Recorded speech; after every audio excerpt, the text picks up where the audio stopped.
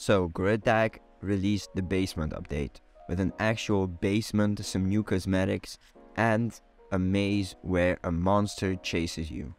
Here are 5 things / glitches you didn't know about the basement update. Number 1. The monster in the basement. It looks like the Greek myth Medusa combined with a cyclops. Now what's similar is that the monster in the basement has these snake-like things with one eyeball going out of his head, and the monster itself has also one eyeball. Number 2. The torch glitch. When you encounter the monster in the maze, you can climb onto a nearby torch and avoid being caught.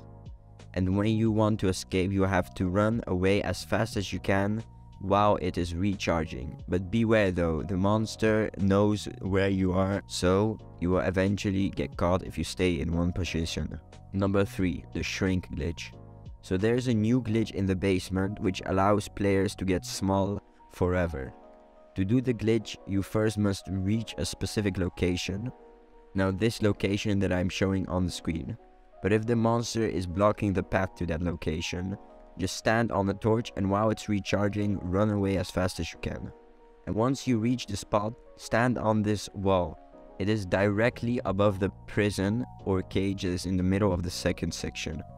Then wait for the monster to approach you and wait until it shoots its laser beams at you. When it does, you should drop down into the cage. Inside, there's an entrance to a tunnel which leads to a long corridor and the exit. When exiting the tunnel, you will stay small. If you want to go back to your normal size, just leave the basement and head to the city, where you will eventually grow back to your regular size. Number 4. The paintings in the basement. In almost every painting, there's a gorilla tag reference in it. When you go in the basement, you can see 4 paintings. In 3 out of 4 paintings, you can see a gorilla in it. In the moon painting, you can see a shadow of what seems like a gorilla jumping from a roof to another roof.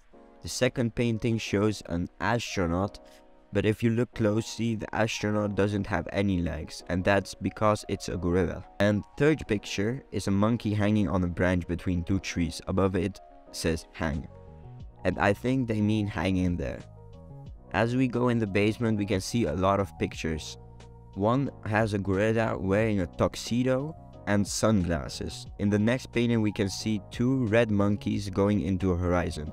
Now you may have seen the retro background before. I think it's pretty popular. Above the monkeys, there's a word that says wow. Now the last picture is my favorite one. It has a monkey with a bat playing baseball. You can see he's standing on a sand area.